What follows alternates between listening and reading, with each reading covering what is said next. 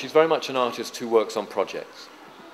She's someone who, although she works in a studio and is there day to day, is essentially who will gather material for works over the course of 5, 10 years or so, until she has sufficient material which she can then work upon, in the same way that a painter works with their pigments, to work upon that material, to transform it in some way into the form of the installation which, you know, we can then experience. In the 70s, when I was making paintings and group events, I realized that I wasn't really seeing things quite the way everybody else seemed to be seeing them. I absolutely loathed life drawing more than anything, I can tell you. It was just a hideous experience because I always identified with the model. I never could do that separation. And I was always able to draw really well if I could be inside. But this thing of looking at something objectively just always disturbed me. And it took until the 70s when this kind of point became theorized and I suddenly understood what that was about, then it all came clear. Balthazar's Feast was about people seeing ghostly figures on TV after close down, when we used to have close down. What I felt was that people watch television not for the scheduled broadcasting entirely, but for the kind of haptic pleasure they get from the little bobs of light moving across the screen, which is a kind of primeval thing that our ancestors would have enjoyed in the caves.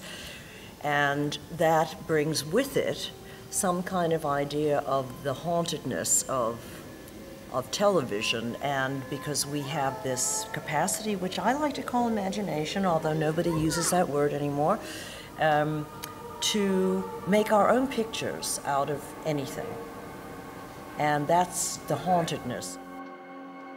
As soon as we got, well, actually the telegraph and then the telephone, this idea of knowledge at a distance. How could you know something when you weren't there in the place where it was happening? That is extremely interesting. So that hauntedness runs through all our media, television, radio, et cetera, et cetera. I wouldn't divide it between visual and oral myself. That hauntedness underpins, I think, what people see as a kind of scary element of some of my work. Yes, it's there, but it's not just there in my work. I mean, it's there in those very media. And by evoking some of the histories of those media, I think I can bring it to the surface. In November 1976, I was out driving in the countryside with a family friend. Suddenly, I felt the car seem to take to the air before stopping completely. We were in a lonely lane. If you take Wild Talents, the piece about the children who supposedly have special powers, of course what I've done there is gone directly to mainstream cinema.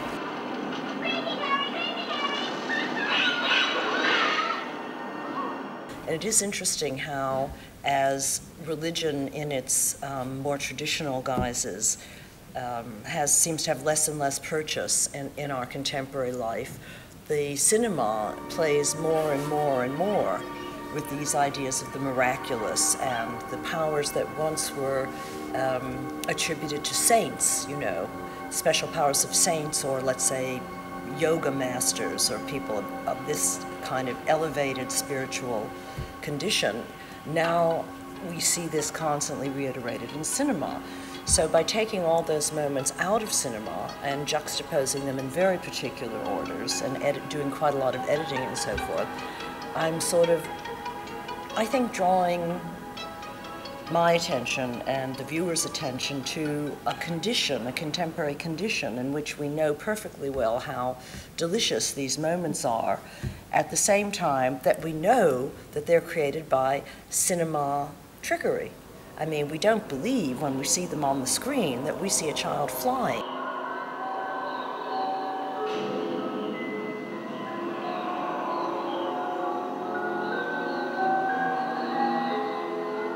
We know that we see a clever filmmaker's device for making it appear to us as though a child is flying. Yet, isn't it interesting how easily the fantasies of that as a true condition return?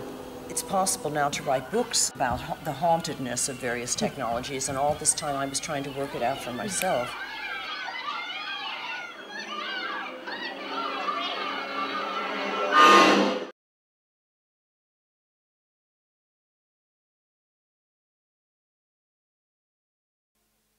I looked down at my feet and the men were there. Then they disappeared, and I was completely back. Bonjour, mon nom est Christiane et j'aimerais vous parler de deux expériences extrasensorielles qui me sont arrivées. U otros miembros de mi familia. En ese instante, la luz del corredor se apagó y la de la habitación provenía ahora de un rincón. Era muy extraño porque ahora había un recodo justo donde antes estaba el pasillo. No quería ir más allá. Intenté con todas mis fuerzas resistir lo que me obligaba a adentrarme en la sala. Dios, no quería ver lo que estaba atrás del rincón. Grité de terror. No quería ver el ser que se había recibido.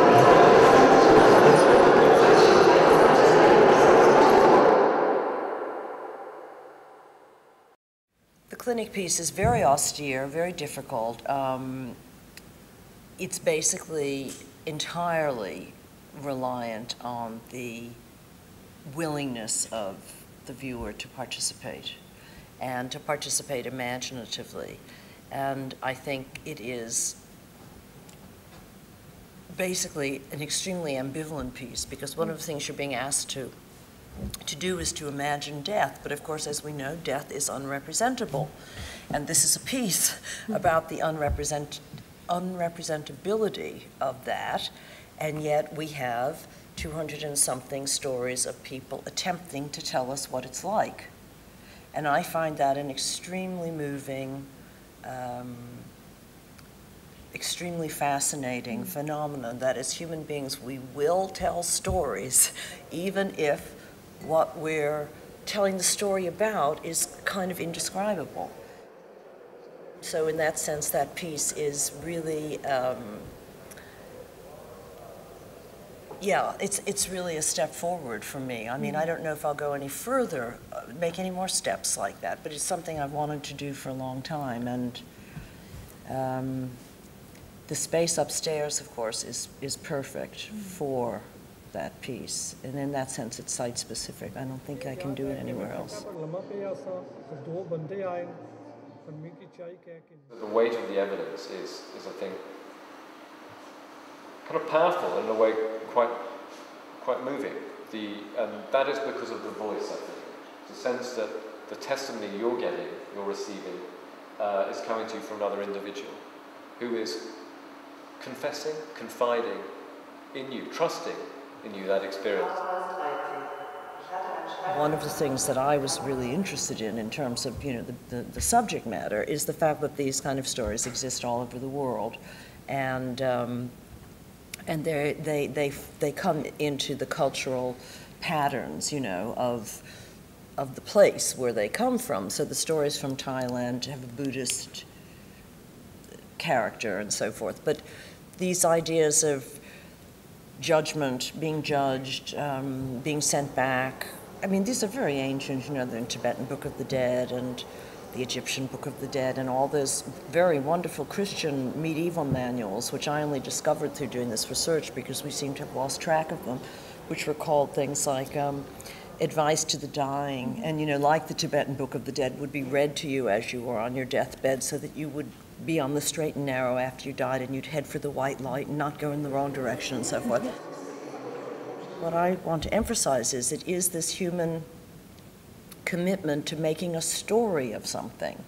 And the fact that things fall into patterns, or that people talk about things in similar ways, is because they're trying to make a story, a narrative out of something that isn't temporal, that doesn't have a beginning, a middle, and an end. It's like when people tell you their dreams, they always have a beginning, a middle, and an end. Well, of course, it's, you know, the narrative is constructed afterwards.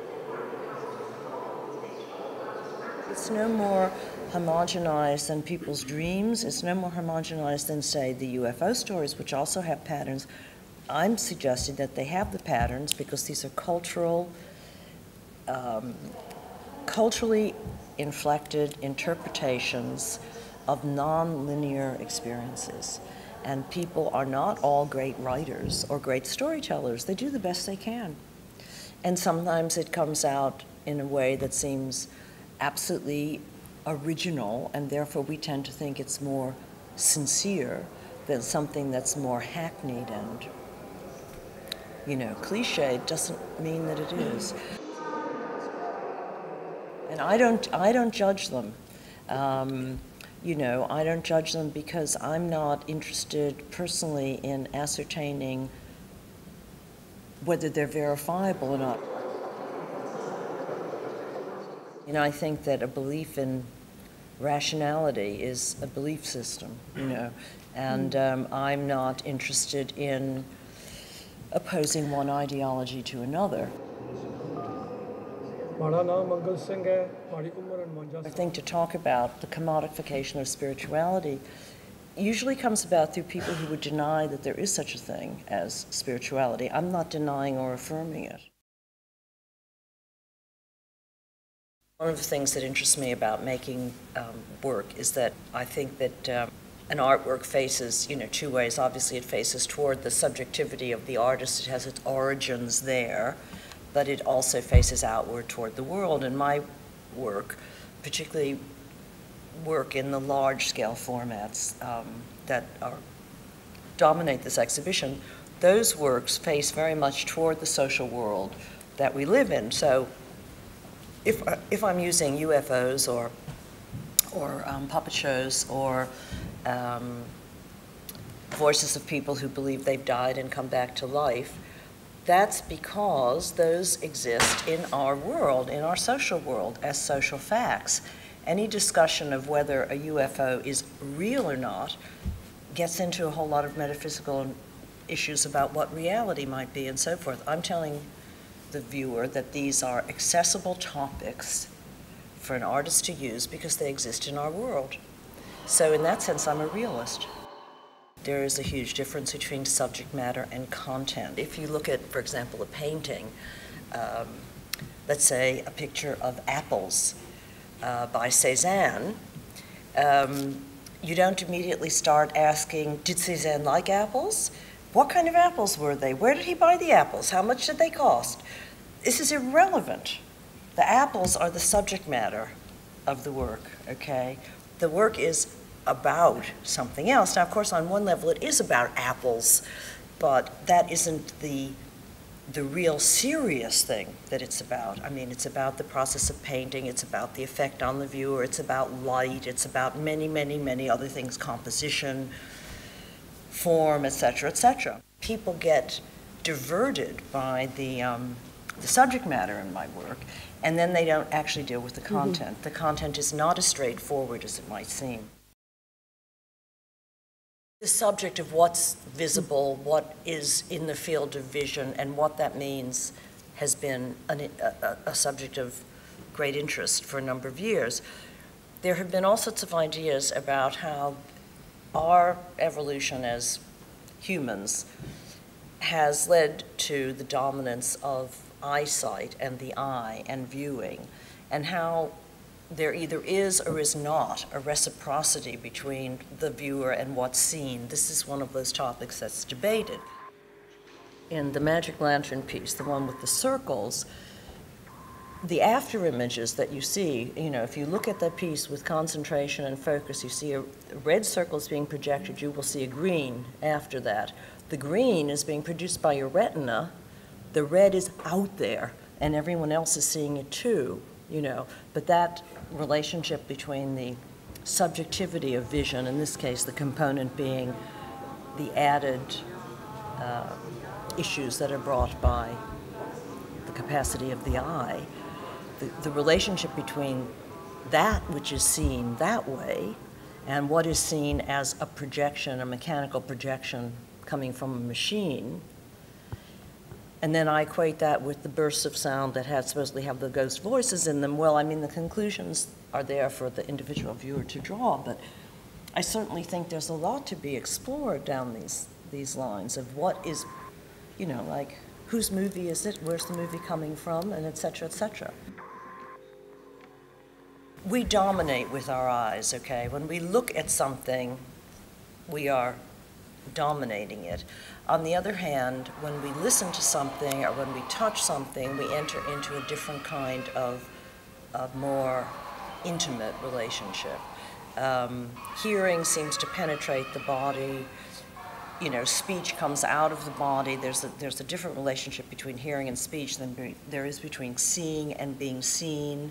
Touch, obviously, is on the very edges of the body. There are different modalities of the senses. So once I realized that this was a possibility rather than a problem, I began to experiment with it more.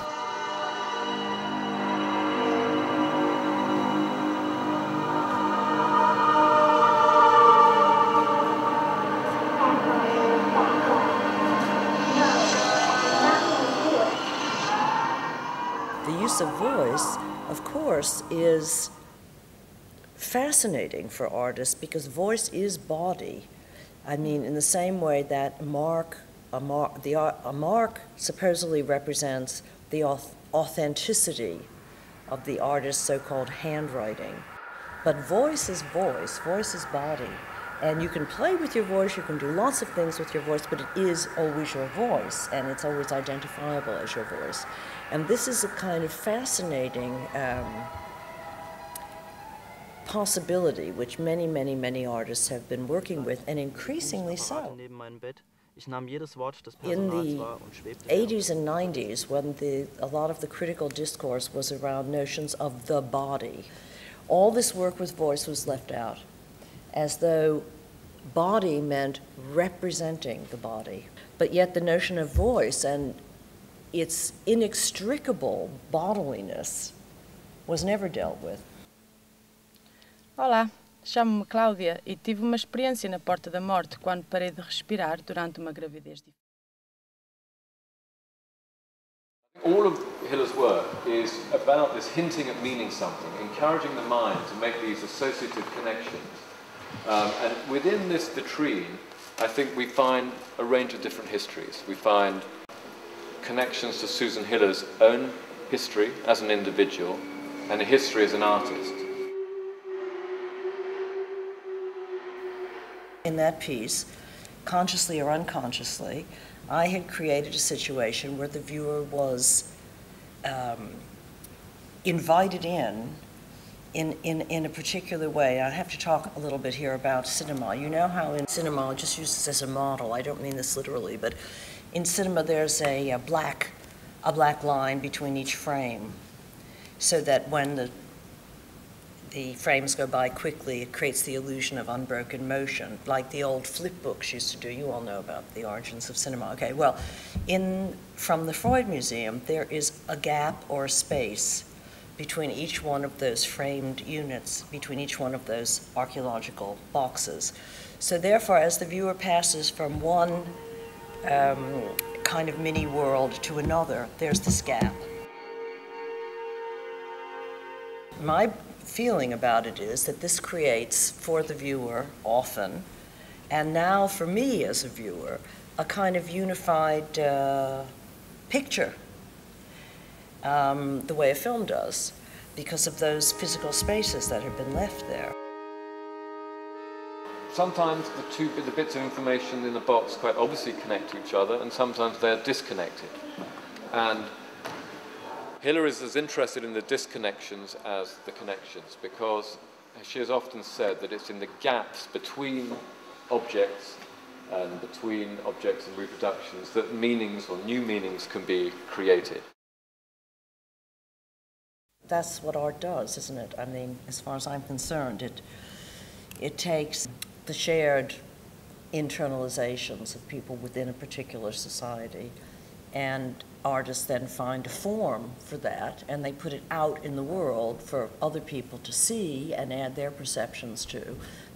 So the work becomes a topic of discourse, and that way things which were not already there to be talked about can be talked about. I mean, it brings into language unformed, unformulated meanings, feelings, etc., and puts them out there in the public arena.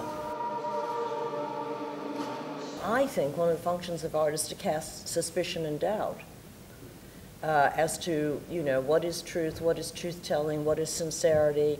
I mean, I think art is sort of epistemological, you know, it's about knowledge, how do you know what you know, et cetera, et cetera. So when I talk about truth-telling in art practice, I think you have to take it